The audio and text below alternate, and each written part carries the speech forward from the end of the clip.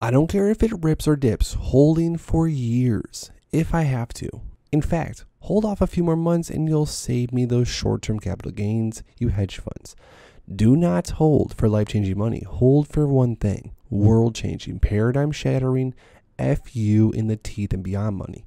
That's exactly what these people deserve, and that's exactly what every single ape should be prepared to give them all.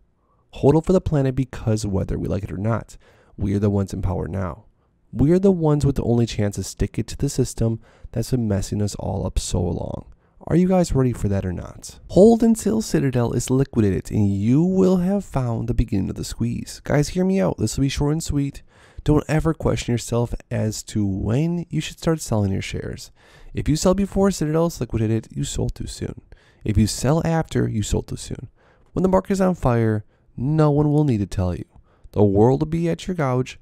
Citadel being liquidated is roughly $7,000 to $10,000 floor. When the others start to fall, we will see numbers textbooks will write about. We will become meme nation. Stock as a whole will bend to our presence. Now, I like the way this ape is laying this out. It seems very, very realistic that this could in fact be the start of the next run up. I wouldn't doubt personally if we see new all-time highs within the next month. I can feel the bullish catalyst stacking up really heavily over the past few weeks, pretty much ever since the HYMC deal, and it feels like it's all starting to come to fruition. But if you want to stay up to date with everything else that's going on with AMC, because trust me guys, there's a lot more to go through, make sure to please subscribe to my channel with notifications turned on so you never miss out on an up and coming video.